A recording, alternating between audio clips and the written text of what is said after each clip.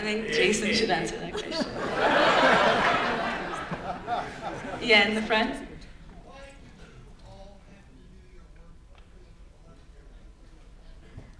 Oh, why did we have to work at night in the video shop? Because the video shop was open during the day, so they didn't really want to close while we were shooting there, so we just sort of made it work, and we would come in as they were leaving.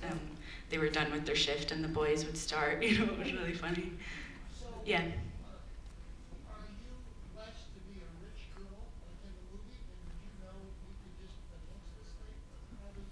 I'm sorry. We had independent financing, so we weren't, the person who financed the movie was not involved on a creative level, so we were really lucky in a sense because I was really lucky. They trusted me so much, obviously, with all the different things that I was doing. Did you have another part to your question in the beginning? Everybody worked really cheap. Yeah. And we all worked so hard. We all really worked hard. Way back. Way back? Yeah. What was your budget and shooting schedule? Well, we made the movie for under $1 million and we shot for 3 weeks.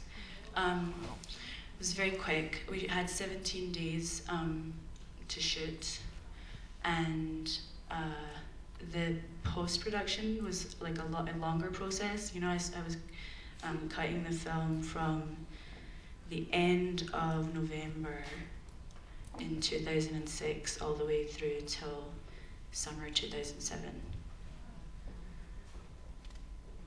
Anyone else?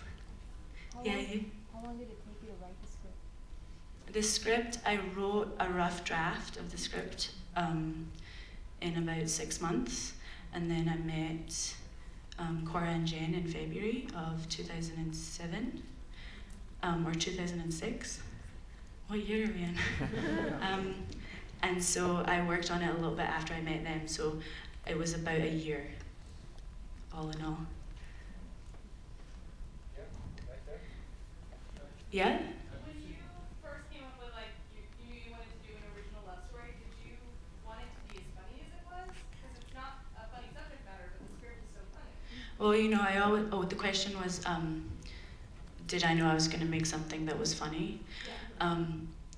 I really wanted, you know, we were talking about how intense the subject matter is. I think that you can't really, at least for me, I find it difficult to watch films that are too intense.